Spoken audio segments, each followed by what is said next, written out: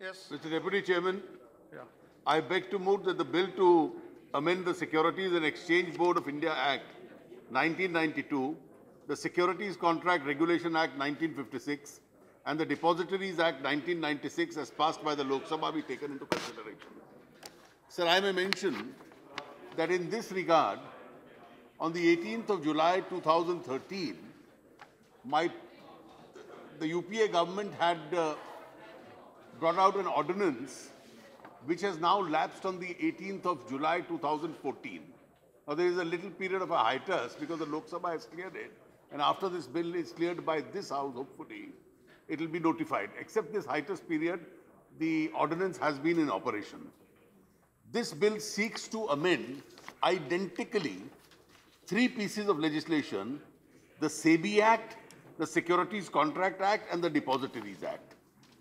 Now, the amendments which have been proposed, and I'll also indicate the minor alteration that I have made in the bill which my predecessor had proposed, that this act has now a power to call for information and records from any person.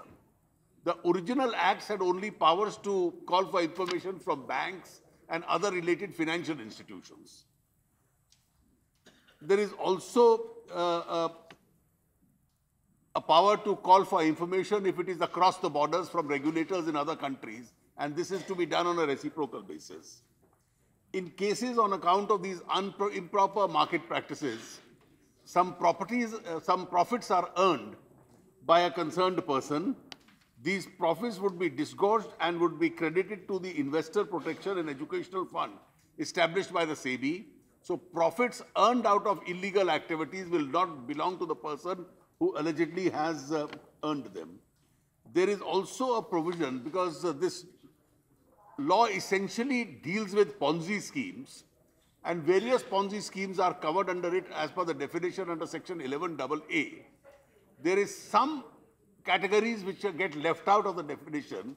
So a general category is also being proposed in section 11A, whereas the residuary Ponzi schemes can also be covered under this act.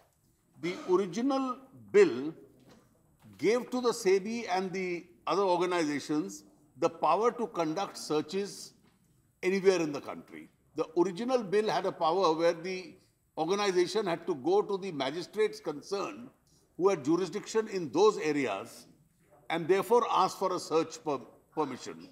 Now, this used to leak out, and the suddenness and surprise which is essential in the case of making a search effective was lost out. So the bill which was proposed by Mr. Chidambaram had a provision that the SEBI itself could do it. In view of the opinions expressed by various persons, including members of this Honorable House, when this has been informally discussed, I have marginally altered that. We have created a designated court in Mumbai, and that designated court will have a jurisdiction. Every time a search is to be conducted, these SEBI and the concerned organizations will require a prior consent of those courts. There is a provision to establish several special courts. There is also a provision for compounding of various offences, and the power to recover amounts which was not there originally with these bodies has been also brought in. There is some alteration in the nature of penalties which are intended to be imposed by these bodies. These are mostly procedural amendments, except one or two substantive amendments which are there in this bill. And I commend to this Honorable House this bill for its acceptance after a discussion. Thank you.